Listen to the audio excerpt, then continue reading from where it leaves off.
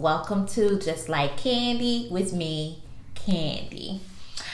Welcome back, guys. So I know the last time y'all saw me, let me make sure all right, guys. Hey, all right, so we're back. I don't know what happened. I had touched my camera earlier to turn up the volume, and I guess I turned off the whole camera because I was just rambling on about Nick Cannon and Carrie Hilson, and then I looked at the little numbers and I noticed it wasn't going, and I'm like, oh my God, I've been talking this whole time to myself. All right, so let me just pick up from where I was, y'all. So, honey, I was giving y'all the tea on Nick Cannon. Nick Cannon is having twins. That'll make 6 children for him. You know he has 2 with Mariah, my girl. He has 2 with a young lady named Brittany Bell, very gorgeous. And he's having twins with a young lady named Abby De La Rosa. I guess they dated in the past. I don't know, but she's also a fly little honey.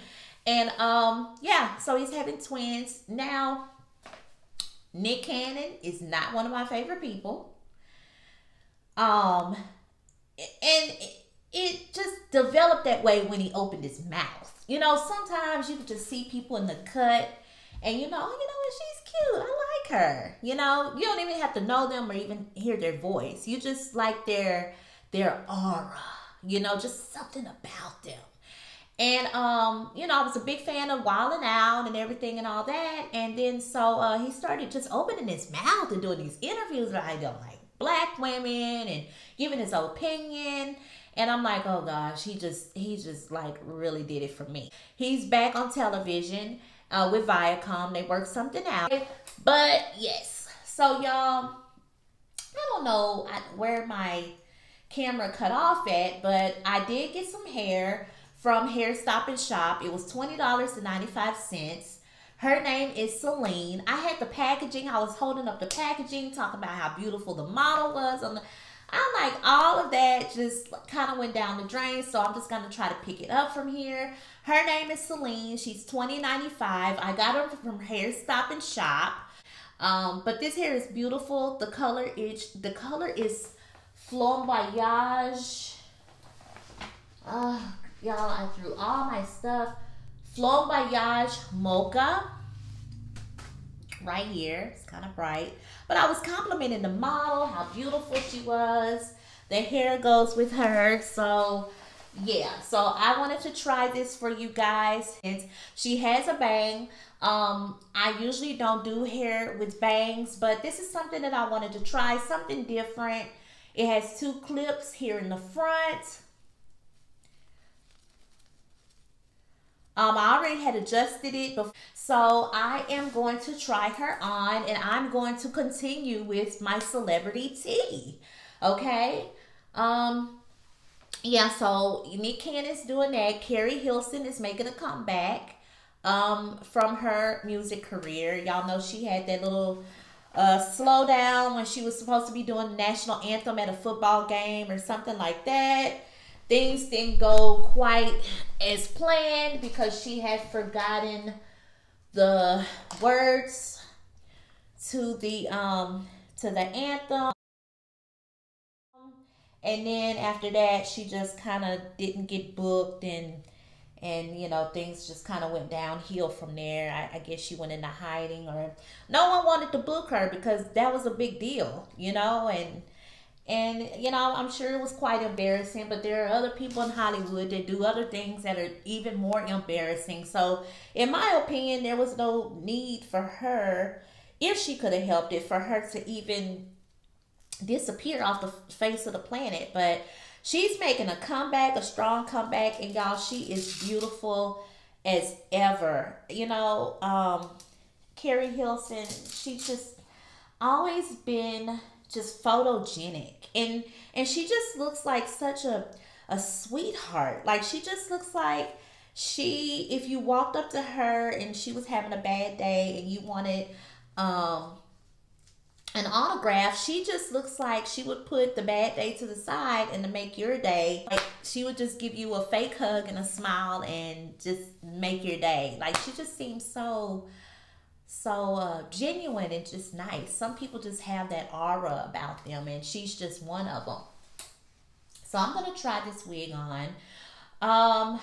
She is, I saw Carrie Hilson. What is she doing? Oh, she's gonna be on a show. So I guess she's going from music to acting. And like I said, she's so beautiful. I think that is a great transition for her. Even though she made great music, you know, when she did, she was beautiful in the videos. I know she did a video with T.I. But she will not have any problem at all making a comeback. She's absolutely gorgeous, and she just has seems like she has a great attitude. I haven't heard anyone complain about her being a horrible person. So shout out to Carrie Hilson. I wish you good luck on your future endeavors, and you shouldn't have disappeared in the first place. Okay, we love you. Just because you forgot a few lyrics, that's not the end of the world. Shoot, there's people out there doing worse things, like making children with women they know they don't want to be with. We ain't gonna say no names, but yeah, she shouldn't have went anywhere. Okay, so that's about Carrie Hilson. Keisha Cole, guys, is retiring. She is going to do her 8th album, and she announced on Twitter that she is going to retire. That's all she really said on Twitter, but there was something about, there was a Keisha Cole and K. Michelle beef that was also squashed on some type of platform, and they were talking amongst each other, and someone had, you know, brought up the question about the beef. I never knew about this, guys. I guess I was under a rock. But apparently, fans had sparked up a beef with K. Michelle and Keisha Cole with their music. They were just doing comparisons with their music, and it just kind of sparked up a beef between the two ladies. Major shade would be thrown, and you know, that's how that got started. Y'all, this hair is really pretty. I purposely picked out these colors because I wanted something different. Just check that out in the back. I mean, she's gorgeous. I don't want to brush out the curls because I feel like the curls is what makes the hair, but it's absolutely gorgeous. This is everything. This is cute. It's like Farrah Fawcett in the front, but I don't know who this could be in the back. So yeah, but it's very pretty. I think it goes great with my face. I love the color. Loving the blonde bangs. I like the way it curls in the front. I'm just liking it, y'all. The hair is light. I'm not brushing it. I'm not combing it because she's a 60-second hairstyle, literally. I'm just gonna finger comb her a little. But even if you want to, oh, she's so soft. Even if you don't want to do that, look at that with the finger comb. I mean, that's beautiful. And I got this off the clearance. I you know, guys, y'all know I don't pay a lot of money for hair. I like doing like clearance. I like bringing you guys stuff that's, you know, on sale, because you don't have to spend an arm and a leg, ladies and gentlemen, to look good. You can shop on the clearance. You can get things that are marked down and still look like $1,000,000. No one needs to know how much you paid $20.95 for this hair. It's none of their business. All they really need to be worried about is you showed up to work. I can't tell you, but I live in Texas. And you know, summer's coming and the humidity is something very dangerous. But dangerous or not, your girl's rocking this hair. I love it. It says 60-second hairstyle. All I had to do was just kind of do a little something with the bang, and that's it. And Megan Thee Stallion was trying to holler at Young Miami. Megan had, they said, was a playful flirt with Young Miami, and Young Miami responded right away with, hey, let's make it happen.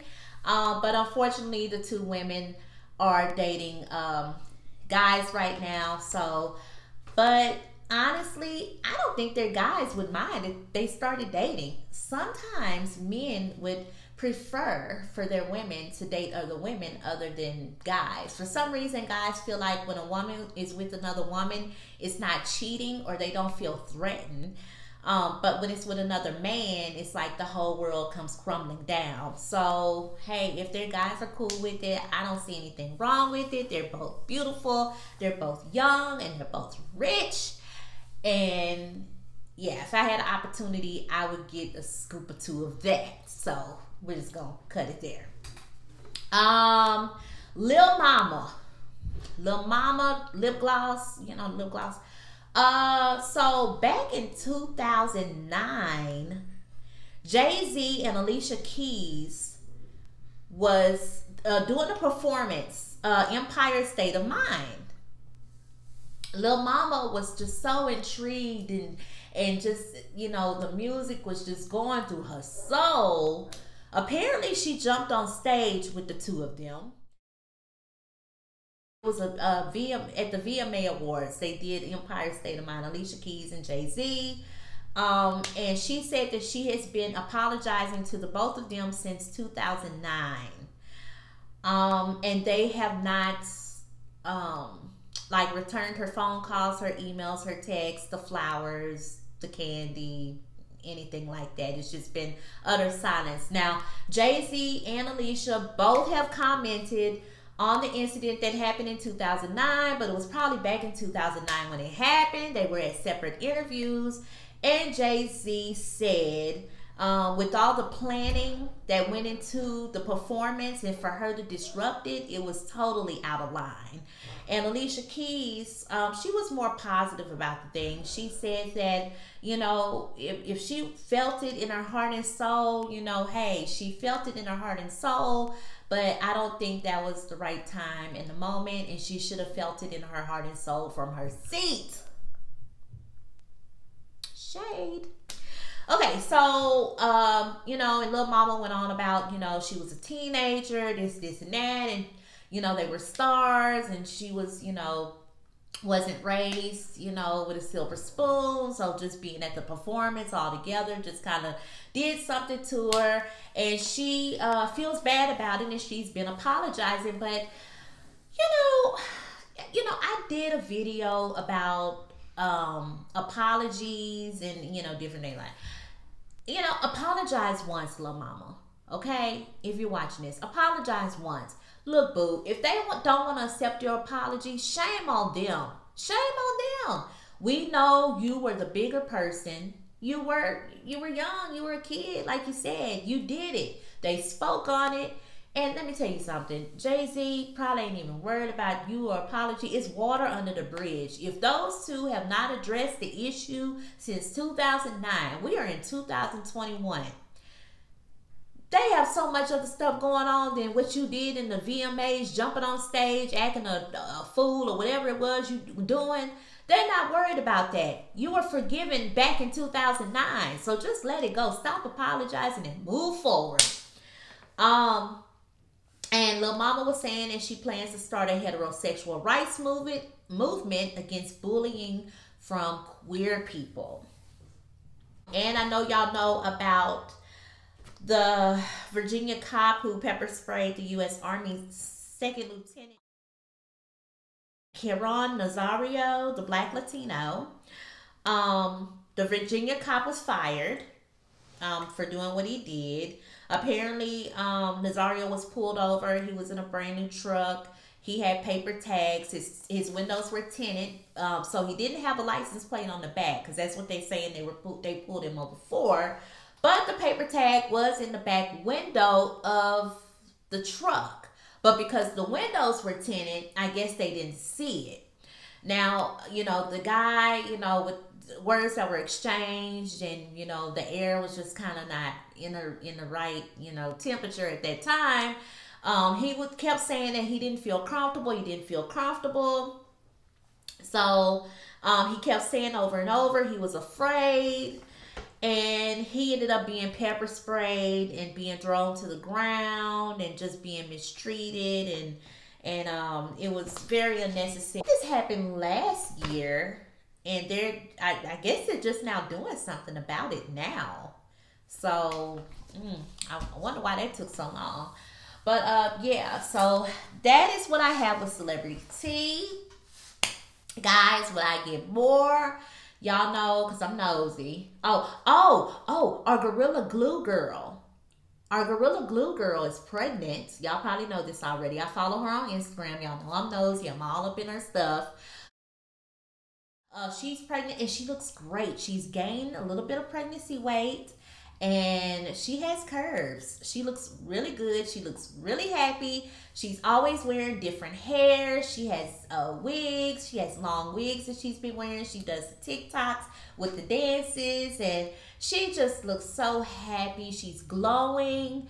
And I love the fact that she's just staying, in the limelight after everything that happened. She was embarrassed and people, had judgment on her.